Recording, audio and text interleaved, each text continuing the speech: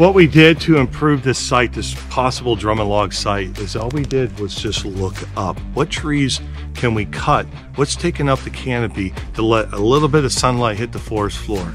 Now we had to cut some trees so that way they didn't get all lodged up together, but really technically like 4 or 5 trees.